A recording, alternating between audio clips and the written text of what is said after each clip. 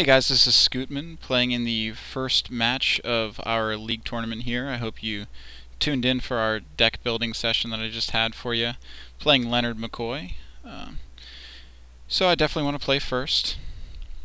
And, well, this hand's pretty keepable. I've got a defensive 2-drop, the best card in my deck, and a pretty aggressive 4-drop, so certainly not going to mulligan this. And let's see, Leonard does not mulligan either. And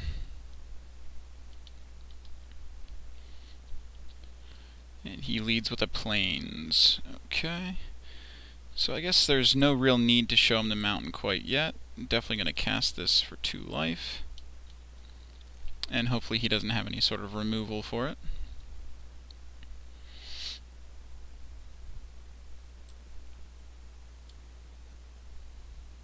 Okay, he has his own Porcelain Legionnaire. Okay. Well, I am going to, well, especially now that I just drew this Stitch Drake, I'm going to go ahead and offer to trade. Let's see if he takes the bait.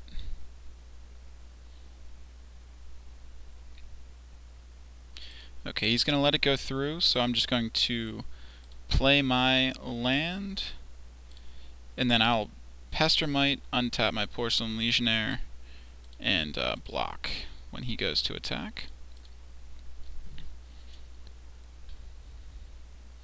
Okay, what does he give it protection from?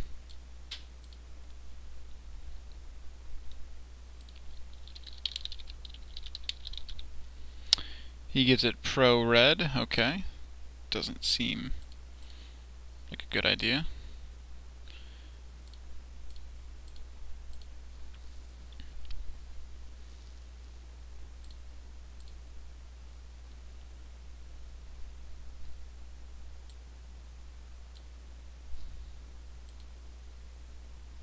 Do you want to untap it? Yes, I would like to untap it.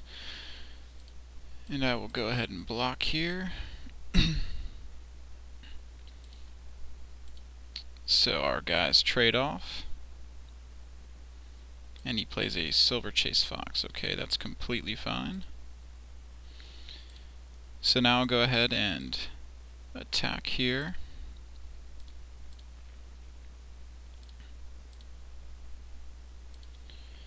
And I could be more mana efficient by playing the Moon Heron, but I think the Stitch Drake is just better. I can block the Silver Chase Fox if need be.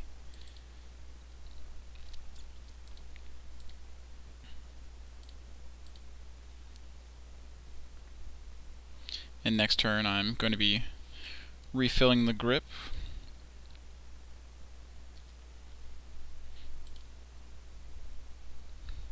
Okay, he's attacking. I'm going to block. It probably means he has some sort of burn spell, but or maybe a pump spell, I guess. Mutagenic growth, yeah, that's fine. So my guy dies, his lives, but he basically wasted a card, and I don't take the extra couple of damage. And he took 2, so that's definitely, you know, worth noting.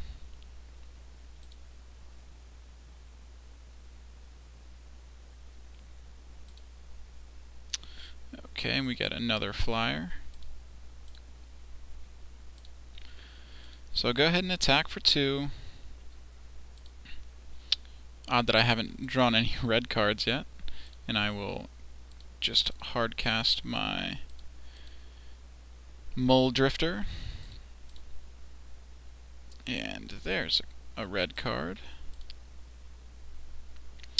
So I could Griptide my Mole Drifter if I so chose.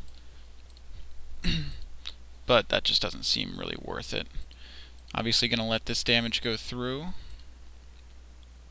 don't think I have any enchantments that I'm particularly worried about. Okay, Ivory Giant on Suspend.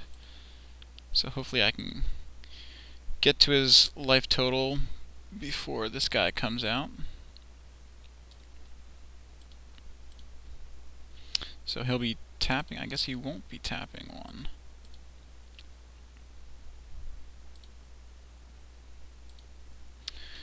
And here, I think I'm going to stay aggressive and go with the Stormbound Geist plus Ashmouth Hound. I mean, it's kind of worth noting that there really aren't any, sweeper effects in the Pauper League, so it's not something I need to really be worried too much about overcommitting to my board here. He's at 5. Tumble Magnet keeps him alive a little bit, but at the same time, I'm still looking pretty good.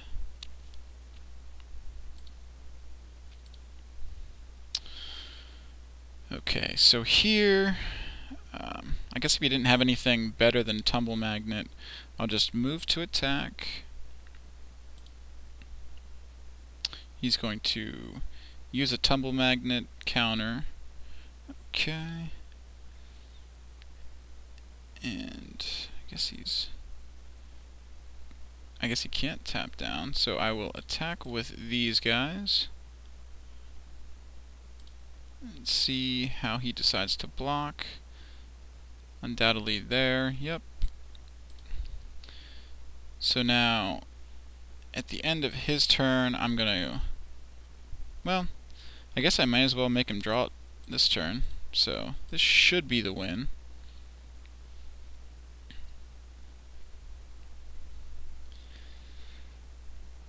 Okay, and he's obviously drawing the Harrier. This guy's not coming into play, so I can't imagine he has much of anything for 3 mana that can prevent me from getting to his life total. Okay, so not sure if he got mana screwed there or what. Obviously he only had 3 land out, but maybe it was his second color that he was searching for there.